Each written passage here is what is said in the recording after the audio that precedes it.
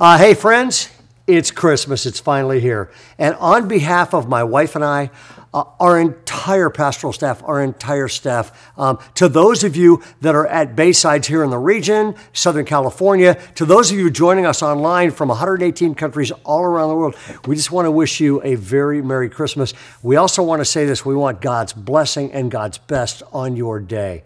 And I have a very different Christmas devotional for Christmas Day, okay? Because Christmas Day was a mess, okay? And you think about it for a second, okay?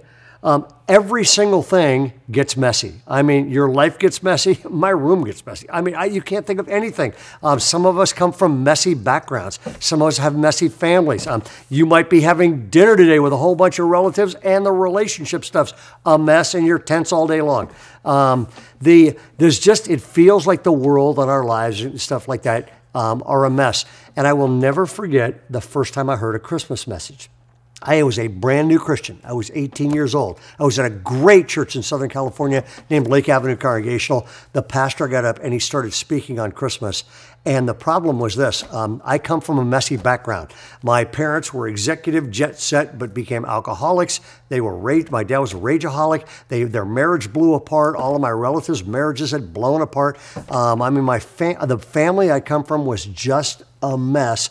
And so I felt messy on the inside because of all the baggage I was carrying. And the problem is I walk into this stunning, amazing church with all thousands of perfect people. And every time you run into somebody, you say, "How you doing?" And they all say, "Fine." Especially on Christmas. "Merry Christmas, how you doing?" "Fine." Okay? And I literally was like, I'm in this church and I'm the only person that's a mess. Do I even deserve to be here? Should I be here? And then the pastor gets up and describes the Christmas story. And the Christmas story, okay, where God shows up in the form of a baby. Okay, we got grandkids. Nothing's messier than a baby. Okay, and that baby, where is it?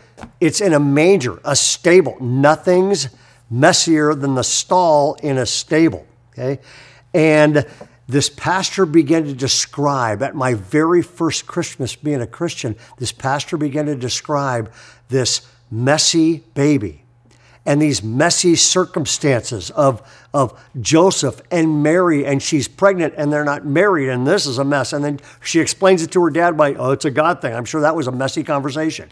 And then all these things are going on, and this pastor describes this, and I'm sitting in this service feeling unworthy, feeling like my life's messed up, my background's messed up, and I'm with all these perfect Christians, and this pastor says this. He says, "Christmas, when God showed up, it was a mess. The stable was a mess. Mary's life had been turned upside down. It was a mess. Joseph's in shell shock because of all this. That's a mess. The world was a mess. Herod is the ruler, is wreaking havoc on everything. Not that that would happen at our times, but the people in charge are making life messy. And then she's in a messy stable with a messy baby. And the whole point of this was this. The pastor just leaned forward. It got all quiet. And he looked at the whole congregation, and I felt like he was staring right at me, just like I'm doing to you today. And he said this: evidently, the God you discover at Christmas, that God, our God, the God of the Bible, is not afraid of a mess. And some of you that are going, "Man, my life's a mess. My relationship, my world's broken. I'm broken. Things are harder than ever." Okay, the last 2 years have been harder than ever. This has been the year of my divorce. This has been the year of my depression. This has been the year of my discouragement. This has been the year of my discipline. This has been the year I lost people I love. This has been the year I moved and I have no friends. You're going, "My God, I'm a mess. Do I need to get my act together and then approach God?" No, what you discover is this. The God of the Bible looks for a mess and then shows up. And when he shows up, he says, "I have good news of a great joy." And it is for all the people, including messed up people.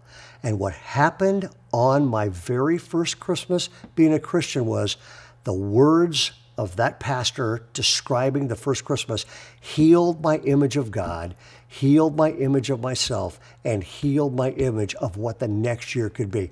I believe this: if your life's a mess, I got good news for you. The God of the Bible, he's right there. He's running to you. He's rushing to you. Feel his embrace. Wrap your arms around him and let him make everything brand new.